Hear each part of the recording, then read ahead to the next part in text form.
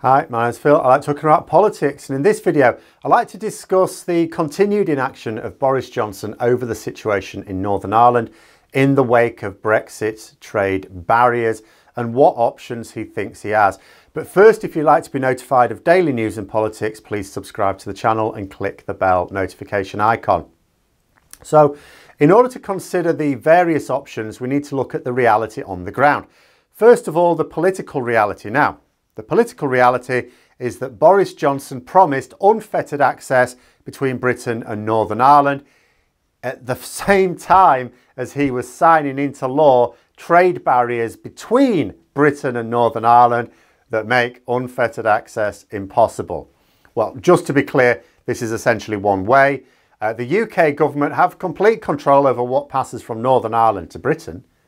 You know, if Boris Johnson doesn't care about goods being smuggled into the country, he doesn't need to implement any checks on goods coming into Britain that way. After all, it's going from one part of the UK to another. Not a problem. No one's got a problem with that, at least not right now. But the EU do care about smuggling, and if there's to be free movement across the border between Northern Ireland and the Republic of Ireland, no checks, which is supposed to be an intangible border if adhering to the Good Friday Agreement, no checks, then there needs to be checks on certain things passing from Britain to Northern Ireland. And there's no gentleman's agreement about this. There's no, oh yeah, I know I said that, but it's not working out, so we're not going to do it. It's an international treaty that Boris Johnson won a general election on and personally signed up to, along with his Conservative MPs.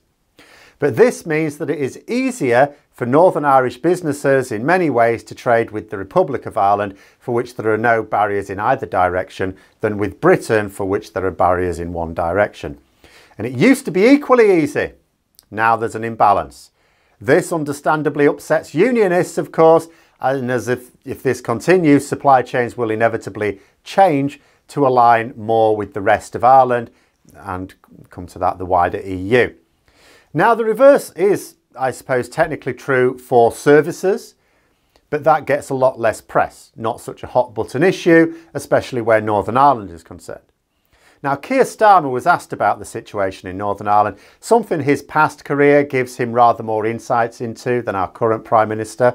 And he said, there are concerns in Northern Ireland about Brexit. There are concerns about the promises that the Prime Minister made, which haven't been kept. And this, in a nutshell, explains the political problem for Boris Johnson. He promised mutually exclusive things, or rather he sort of did. He promised unfettered access between Britain and Northern Ireland, but tied the country to the Northern Ireland Protocol. There are fairly serious consequences in failing to adhere to either promise. Right now, he's failing to adhere to either of them. And so we're getting the full consequences. We're having legal action taken against us internationally, which will inevitably mean trade sanctions at some point if this drags on, because that's what international consequences ultimately always are, you know, for not fully implementing the Northern Ireland Protocol that we've signed up for. But we're also facing civil unrest in Northern Ireland as a result of the protocol even existing, really, even though it's not being properly implemented. Then there's the legal reality. Now, if you have two different customs areas, you need a customs border between them. Now, that's not the EU way of doing things, not EU rules. That's the World Trade Organization rules of international trade that Brexiteers were so happy about. And this is no longer a case of, well, we either put that customs border up the Irish Sea or we put it between Northern Ireland and the Republic of Ireland. That was the case for several years. Now it's not. We've signed a treaty that puts it up the Irish Sea. That's where it is. That actually is where it is. And our reputation as a nation depends upon it being there. If not, we lose the trust of countries around the world, making it more difficult to do business with anyone. We also face legal action from those harmed by our oath breaking, which takes the form, as I said, of economic sanctions. And we've seen what happens to countries facing sanctions for not adhering to international norms on the news often enough. It's not pretty, and it hurts the general population very badly. So what choice does Boris Johnson have? Right now, his inaction may probably be explained by the fact that he doesn't have one right now. He's doing what he always does, wishing the problem away with his standard procrastination. Until the consequences become imminent, he'll do nothing. And I mean consequences that he cares about, which is not the precarious political instability in Northern Ireland, which is already bad and could get worse. A Portuguese EU official, whose name I'm not going to mangle, said that critics of the protocol have no alternatives. He said that those calling for the protocol to be scrapped have not come up with any better ideas.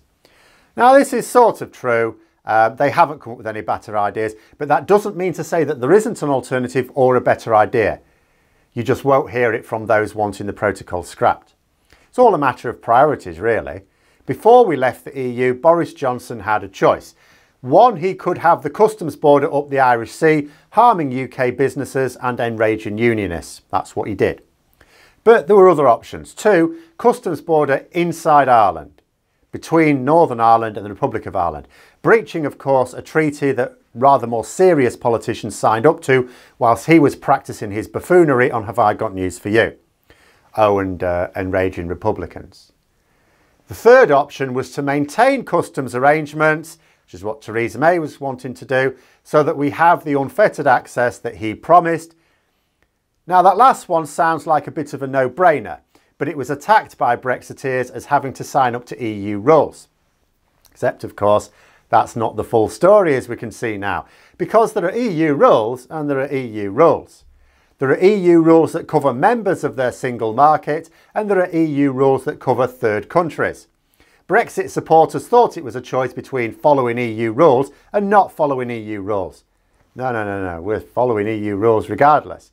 It was a choice between following EU member rules, or at least single market member rules, or third country rules. The third country rules are way worse. Of course they are. What is the point in being a member of anything if the rules are worse than not being a member? Of course the rules of membership are going to be way better. So if Boris Johnson wants to keep his promise of unfettered access, all perfectly legal with zero international repercussions, then there is one alternative to the Northern Ireland Protocol. That is, we join the EEA, the European Economic Area. Norway and Switzerland, countries that were held up as models of non-EU membership of Europe during the 2016 referendum, they're part of the EEA as members of EFTA. It would be better if we had an even closer relationship, of course. Membership was the best deal. But joining the EEA would solve our problems with Brexit as far as Northern Ireland is concerned, and quite frankly, businesses throughout the length and breadth of Britain would be cheering at such a concept, especially now. It's still less good, like I said, than being EU members because we would have less power, but we'd have more power than we do now and a lot more trade and a lot fewer political problems. And here's the thing, we are going to join the EEA. It is actually the only alternative to the Northern Ireland Protocol. That is it. It's the only legal alternative. The protocol is now a dirty word. Europhiles hate it because it represents division and trade barriers. We don't want it scrapped with nothing in its place, but we do not like it. We want to be members of the EU. Brexiteers hate it because it shines a spotlight on their moronic statements over the past few years. So the protocol will end up being replaced. No one's backing it right now. No one in this country is backing it. It's not going to be removed because Johnson can't actually withstand the international or domestic political consequences of doing so. Neither will any replacement that the Conservatives can find if he faults, which he always does. Jacob Rees-Mogg's idea for a technical solution, nowhere to be seen. Insisted that it already existed, he did. Not just that it's in development, it's already around the world. Is it? Where is it then, Moggy? Where is it? Oh, it doesn't exist after all? All right, never mind. No, the only way out of this is joining the EEA. The only question is, do we delay and cause more political and economic damage before finally doing what we needed and obvious was to do from the start? It may well be like lockdowns. Could be like lockdowns, isn't it? Boris Johnson knows he has to put them in place. We've had 3 now in this country. They've all been inevitable. What he does, he puts them in place because he finds it politically impossible to do what's necessary to avoid the need for COVID lockdown. So then we need a lockdown. We all know they're coming. Every one of the three so far was no surprise at all to anyone paying attention. He waited until the damage was so horrendous that the political opposition to the move melted away. Maybe that's his plan now. Have the country suffer so badly that there remains little opposition to joining the EEA as the only palatable alternative. Remember, Boris Johnson isn't doing any of this because he's a committed Brexiteer. Far from it.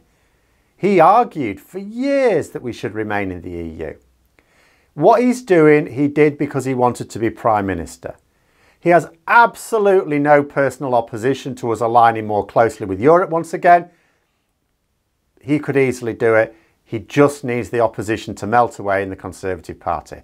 The problem is that I suspect it will be like lockdowns, and it will take some years and an awful lot of damage. But those are my thoughts. Let me know yours in the comments below. Hope you found the video interesting. If you did, don't forget to click the like button. And if you'd like to support the channel further, please also click the Patreon link for details. And until next time, I'll see you later.